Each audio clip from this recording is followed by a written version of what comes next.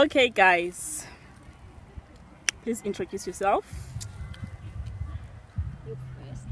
Okay, hi.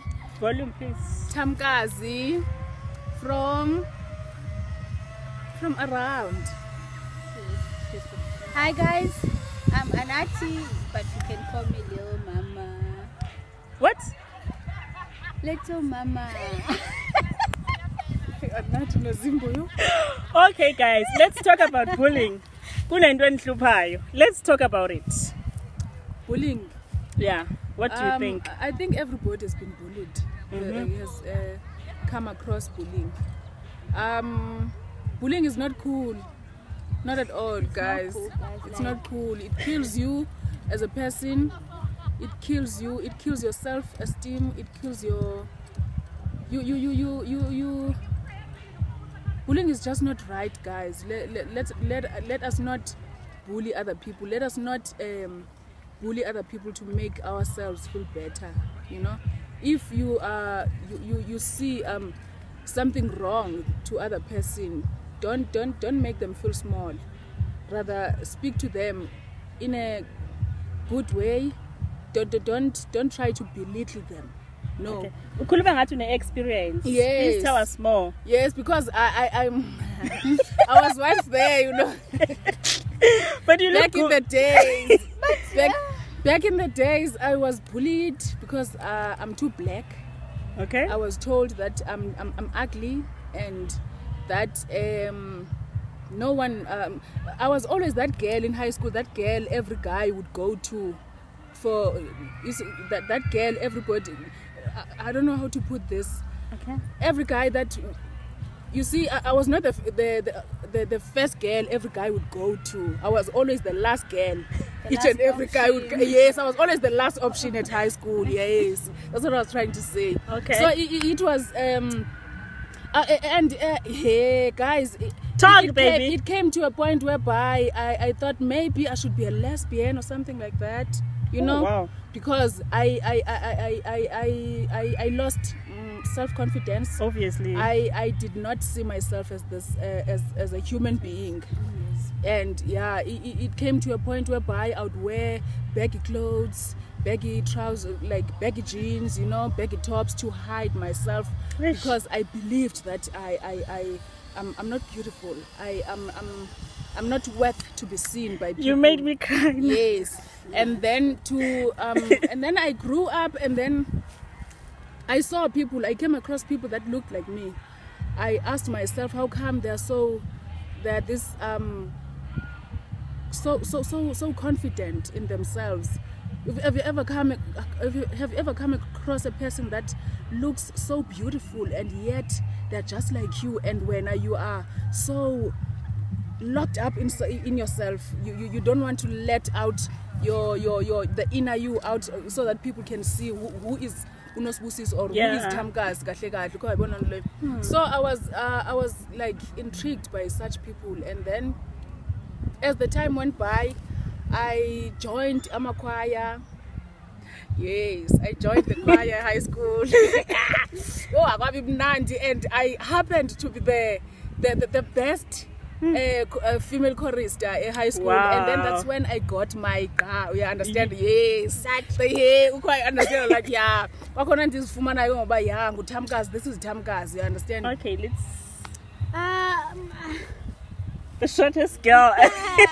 No, like my experience, like in primary school, I was the bully, which I think that I became a bully trying to protect myself from other bullies, because I was always the smallest and the shortest. People would sometimes just, when they see me on the street, they just carry me as if I was a child. So from that experience, like I grew like thick skin, and I was like, I told myself, you know what? And then my grandmother, she's the one who told me, never come back home crying.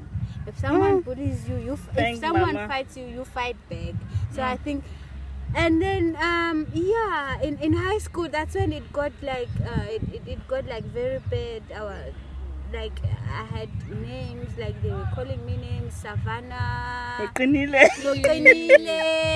were calling me guys, Oma, I'm not laughing because I was short and small, and my uniform was like it's not fun. It's not. No, it's But not. today it is. Yeah, today I'm laughing, but back then, like, it was like I was the smallest, the shortest. My uniform was big. It didn't fit. But I'm so, hot. I don't know how to explain this, but I was most bullied at high school, but then it lasted for some months. But you were better. Yeah, because I learned to become a bully. I had to. You had to defend yourself by bullying them. I had Bullying to. them back. And you were bullied Mbonelele. You know, Sorry, guys. From those boys who were bullying me, so I had to find someone to bully, and I found someone. I always made sure that every day she felt like she was Nothing. like now I'm older and I feel bad, and I wish I can just go to her and say sorry, because I took all the frustration from being bullied. And sometimes I would be walking home from school, people walking behind me, they would be laughing at my brackets. At some point I thought like, what's wrong with me? But for me, bullying them back was never an option. Yeah. Yes, it was never an option, because I did not like what they were doing, and I did not wish even for my enemy to go through what I was going through. That's So As for me, there was one guy who who told me that you are not interesting. I think I was going to the library. Yeah. That guy just told me that you are not interesting. Because you are dark. I was so dark. Can I say this? Okay. I still remember I was in Amtata. I did my high school in Amtata, and then my sister sent me to a town to buy some izinto zasendlini. And then on my way to town, I was still wearing my uniform. It was Friday. I still remember very vividly, guys. And then I came across two guys. I had, you see my breast, they're so big in a way that, you know, and at that time, you see a girl child should always grow next to her mother. That's when I realized that I don't want to let my child grow with another person, because from that day, these guys, they told me that, girl, how many kids do you have? Imagine, you were just 15. And that killed me 1,000 deaths. I don't want to lie. And from there, I was so, you know, every day people tell you such things. Your self-esteem goes down. Every day, and it takes time to grow back. You know, to build itself again. You understand what I'm saying? So that day, I will never forget that day. I will never forget those two guys. I still have their images in my mind up until today. But on the other hand, I'm happy that they did say that to me, because it was a wake-up call for me to look after myself. Wow. To you know, take care of my body, go to gym, you know, stuff like that. Yeah, so that I look better. You understand? Yes. And another thing is, now that we have children, we have to teach them that, like, the color of your skin, like the what you call it, this thing, complexion. Your complexion doesn't. It's not who you are. It's not who you are, because we teach our children to think that, okay, when I am light in complexion, then I am beautiful, which is not the case, because I experienced bullying. I was lighter, smaller, but still. And I remember, like, back to your story of your big breast, I remember hiding my breast when I think I was 16. One day I was coming from school as well. The taxi drivers, one of them came to me, was like, you are a woman. Like, he was touching my breast. Like, since that day, I decided to wear, like, very big clothes. And I've noticed that.